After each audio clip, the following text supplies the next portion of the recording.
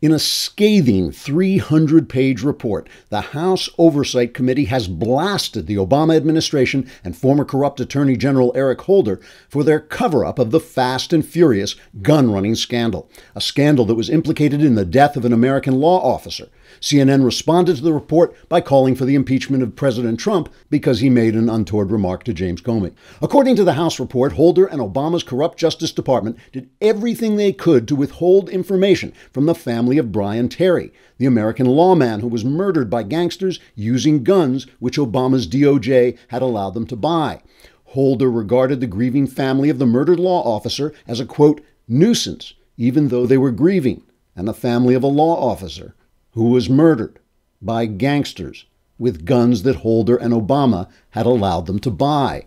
CNN journalists responded to the report by screaming for 7 straight hours about the fact that President Trump had clumsily asked James Comey to let go of his investigation into Michael Flynn. No law officers were killed in the conversation.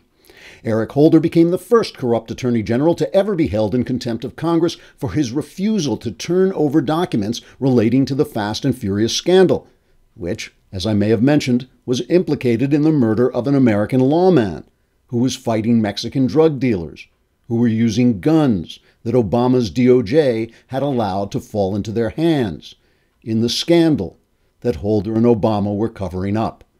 CNN reported on the House Oversight Committee's findings, saying, quote,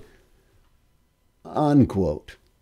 not only was Eric Holder found in contempt of Congress for his refusal to turn over documents relating to the Fast and Furious scandal, a scandal which was implicated in the death of an American law officer, but President Barack Obama granted Holder executive privilege so that he wouldn't have to turn over documents. Obama's actions served to further obstruct the investigation into the scandal, which facilitated the buying of guns by Mexican gangsters who later killed an American law officer, whose grieving family was deemed a nuisance by Eric Holder, who was granted executive privilege by Obama so he wouldn't have to reveal the truth.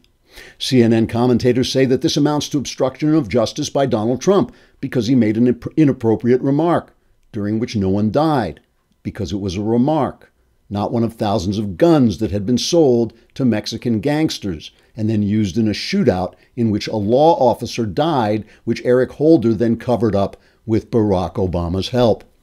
According to CNN commentator Anderson Lieface, quote, Donald Trump is clearly in violation of some sort of law or something and is a doo-doo stinky-dink who is worse than Watergate, whatever that was, unquote. James Comey has now finished his public testimony about the Russia investigation, and law officers are continuing not to die in that investigation the way they did die during Fast and Furious, which Holder and Obama covered up. This is not CNN. Trigger warning, I'm Andrew Klavan, and this is The Andrew Klavan Show.